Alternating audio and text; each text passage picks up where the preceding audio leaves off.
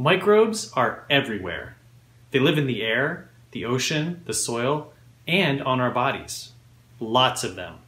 But before you reach for the hand sanitizer, take a look at these beautiful bacterial mats in Yellowstone's Grand Prismatic Spring. They're absolutely amazing because they've somehow figured out how to grow happily at near boiling temperatures. Ever since life on Earth began, probably in a place like this, microbes have kept planetary chemical cycles in balance. Today, humans are altering that balance and changing the climate by emitting greenhouse gases into the atmosphere. But microbes might be able to help us with our climate problem. After all, microbes are Earth's original and most adaptable inhabitants. Now, I know that not everyone is so enamored with microbes. My biology students tell me that they usually think of pathogen when they hear the word microbe. And I know we're in the middle of a global viral pandemic. But you should keep in mind that far less than 1% of microbial diversity is actually pathogenic to humans. In fact, most of the microbes we encounter are beneficial. There are trillions of bacteria, fungi, and viruses living in and on us right now, more of them than human cells in the body. They help us digest our food, protect us from disease, and maybe even choose our mates.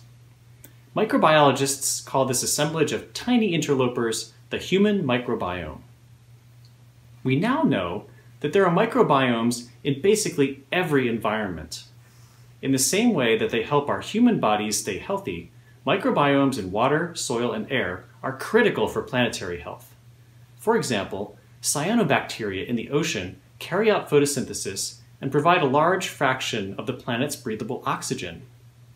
Even though they're tiny, their green color can be seen from outer space with satellites. They may be harder to see, but microbiomes in the soil are just as important as the human or ocean microbiome. I think about soil as a skin for the planet that provides nutrients to sustain crops and other plants. As an ecologist and climate scientist, I've been studying the microbes that live in soil for 20 years now. Just like we've seen with the human microbiome, cutting-edge techniques in molecular biology, especially DNA sequencing, show that soil microbiomes are extremely diverse in their genes and life cycles. Scientists are starting to figure out how we can harness the diversity of these often invisible organisms to solve global problems like climate change and food insecurity. Take agricultural crops, for example. With climate change causing more frequent heat waves and droughts, crop plants may become stressed, reducing yields and threatening food security. But microbes can help. There are symbiotic fungi called mycorrhizae that grow out from plant roots and into the soil where they collect water and nutrients. Then, the plant and its symbiotic fungus make a trade. The fungus sends water and nutrients into the plant roots, and the plant pays back the fungus with sugars from photosynthesis. To reduce stress on plants from climate change, farmers can inoculate the soil with these beneficial fungi. Land managers are also starting to use the same approach to help native plants recolonize degraded soil during habitat restoration. So, the next time you support an environmental cause, maybe through a nonprofit donation or volunteer work, remember, soil microbes need conservation too. The planet also relies on soil microbiomes for other essential services. Have you ever thought about what happens to living things like these leaves, mosses, and mushrooms when they die? I'm not talking about an existential crisis. I'm talking about microbial decomposition. Think about it like a type of biological recycling practiced by very diligent microbes. They take dead bodies and turn them into useful nutrients. Without this essential service, life on Earth would grind to a halt because dead stuff would pile up, depriving the next generation of life forms of the raw materials needed for growth. Hundreds of researchers funded by the US Department of Energy are even trying to figure out how to co-opt microbial decomposition to produce sustainable biofuels from wood, grasses, and other plant materials. Fuels derived from plants and microbes are part of the climate solution because they don't rely on fossil carbon sources like coal and oil. At the same time, ecologists like me are very concerned about how climate change might affect microbial recycling in the environment. A warming climate might speed up the process and release more greenhouse gases into the atmosphere. A drier climate might slow down the microbes and leave plants starved for essential nutrients. Fortunately, there is reason for hope. Microbes are super adaptable because they can evolve very quickly. For example, you may have heard of pathogenic bacteria like staph evolving antibiotic resistance. Of course, that's bad for us. But the same evolutionary process could also help microbes adapt to climate change, which is good. After all, microbes evolved long ago to survive extreme conditions like the hot springs of Yellowstone. Just like our human cells, each microbial cell contains a genome. And just like our genomes, microbial genomes contain genes or DNA sequences with instructions for growth and survival. My colleagues and I have identified genes that allow bacteria and fungi to survive drought and decompose dead plant material. We're currently doing experiments to see how fast these genes evolve and what kinds of genetic changes make bacteria and fungi more resistant to drought. Some of our prior research shows that microbes have the potential to deal with climate change. Microbiomes and the services they provide could cope not just by evolving, but also by shifting around the dominant species of microbes. Microbiomes are so diverse that even if some of the species die out with climate change, others might survive and take their place, allowing nature's recycling to continue. To test this idea, my colleagues and I designed special cages to contain microbiomes from different habitats in Southern California. We sampled microbiomes from places ranging from forested mountaintops to hot deserts. Each cage contained a microbiome from one of these places, along with sterilized dead grass for the microbes to use as a food source.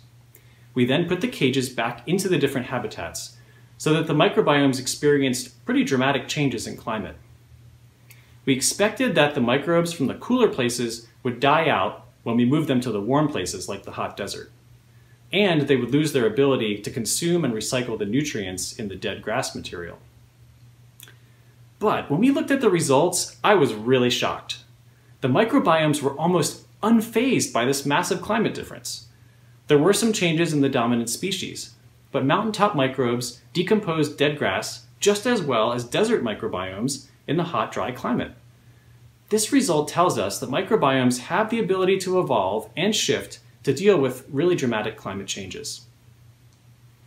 Another way that soil microbiomes can be part of the climate change solution is by building healthy soil. Many soil bacteria and fungi ooze out sticky chemicals to glue themselves onto soil surfaces. The glue and the microbes form these biofilms that hold soil particles together. This helps the soil resist erosion and hold more water that's available for plants.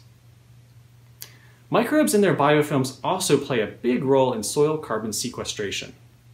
Many forms of carbon from plants, like sugars, don't last long in the soil because they're food for many organisms, including the microbes. But microbe bodies and biofilms are made up of complex chemicals. For example, many microbes build cell walls for protection, so the wall material has to be resistant to biochemical attack. When the microbes die, their corpses, especially those cell walls, can stick around for a really long time, maybe even thousands of years. In this way, soil acts a lot like a bank vault for carbon. More carbon in the bank means healthier soil and less greenhouse gas buildup in the atmosphere. Microbes are sort of like the Federal Reserve. They can take cash off the street in the form of these plant sugars and lock it away in a chemical vault for long-term storage. With the signs of climate change becoming more and more obvious every day, we need to figure out how to adapt for sure. Some scary outcomes like emerging microbial diseases are definitely something we need to plan for. But microbes can be a part of the climate solution if we figure out how to leverage all that microbiome diversity. To be honest though, making sense out of complex microbiomes is still a big scientific challenge. Their complexity is both a blessing and a curse. We're only beginning to understand all the strange and wonderful microbial lifestyles that have been evolving since the origins of life on Earth. This digital artwork, called Microbes Reimagined, does a great job of capturing that sense of mystery. But one thing we do know for sure is that microbes are not just pathogens. Our lives literally depend on them. So next time you take a breath outside, Imagine all those oxygen-spewing cyanobacteria floating around in the ocean. And when the time comes, and you draw in that last and final breath, take comfort in knowing that soil microbes will be there to turn your body into useful nutrients. Even as we enjoy these benefits of microbiomes, climate change remains a potentially existential threat to our well-being. But dangerous climate change is not inevitable, at least not yet. With the right cutting-edge research, diverse microbiomes could become a big part of the solution to our climate problem. Thank you.